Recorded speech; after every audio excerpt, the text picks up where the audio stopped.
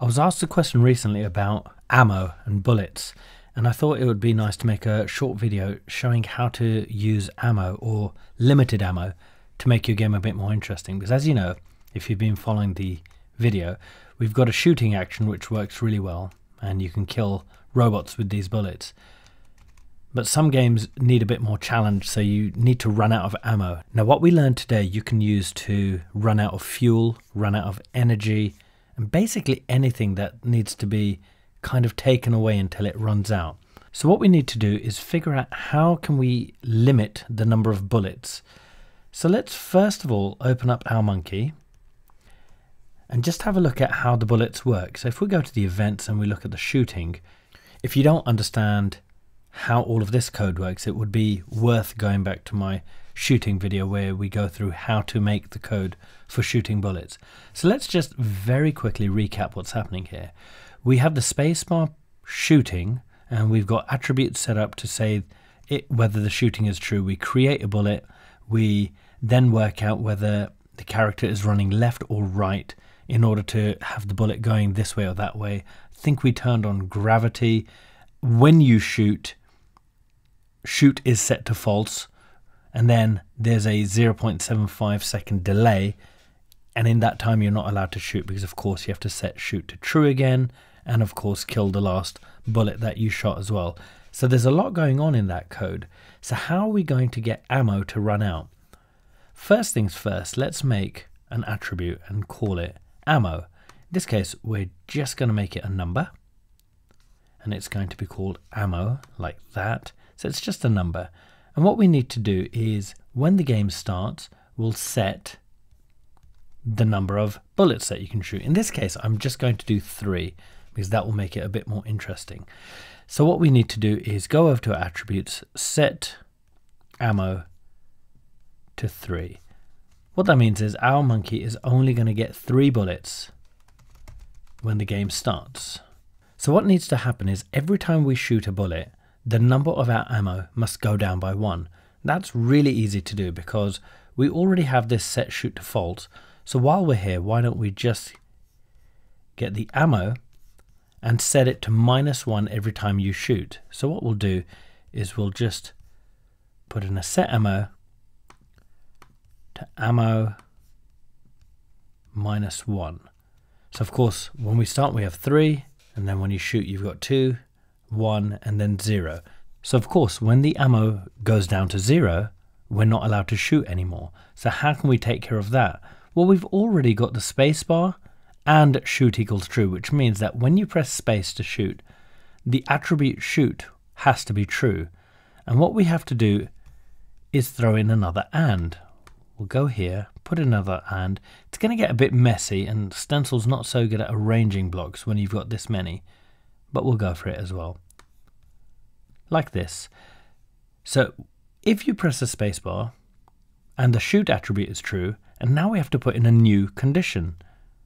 So we have to say and go to our ammo and 0, like that. So if you have a look at what we're saying now, shoot has to be true and ammo has to be more than 0 if you press the spacebar and expect a bullet to come out. What we'll do is very quickly test this game. So here we go.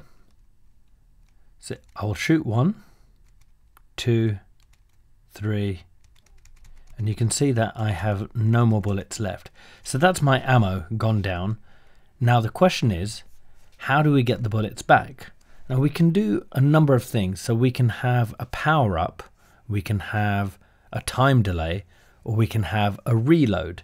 Now in a game like this, if it was a Mario clone or a old school platformer, you would never run out of ammo. You'd get more ammo, you'd get extra strong bullets, but you wouldn't run out of ammo.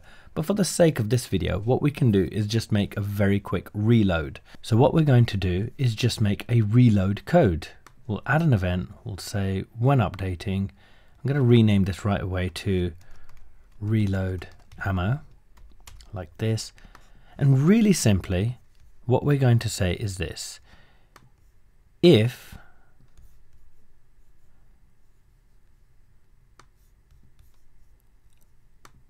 ammo equals 0,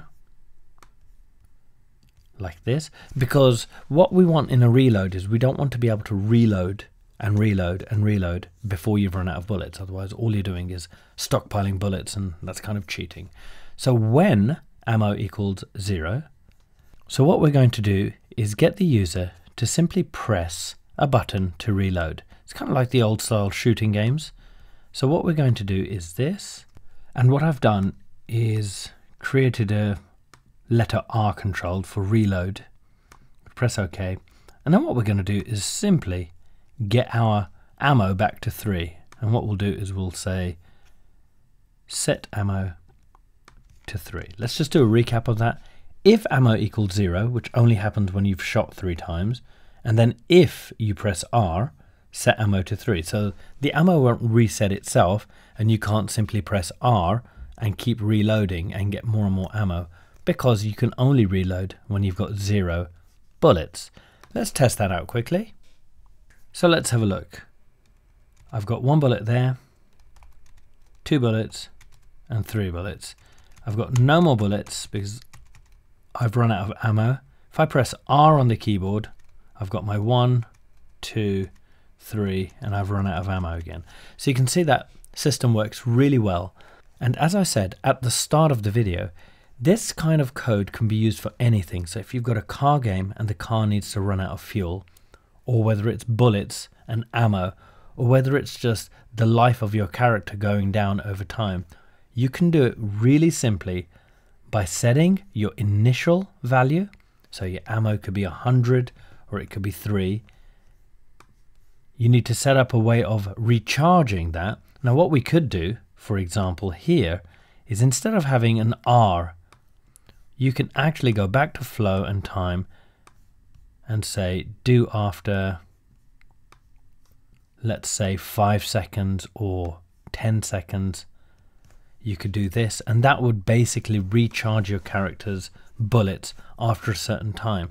This could be used for fuel, this can be used for just about anything.